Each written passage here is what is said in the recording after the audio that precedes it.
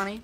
Every single year, I watch those videos that are like, this is how to wrap things that are difficult to wrap. And everything always looks beautiful, and they always use like the tiniest amount of tape. Apparently, it doesn't matter how many videos I watch. I still don't know how to wrap things. Like, that's not what it's supposed to look like. Just have to remind myself that, you know, the present is the same either way, right? Okay, here it is. Here's the masterpiece. But I did do something really cool on some of the presents. My niece is obsessed with unicorns, and one of our little duckies from the advent calendar is a unicorn. And then for the two little nephews, gave them little rubber duckies too. Like, okay, that's cute, right? The wrapping itself might be a mess, but the duckies are cute.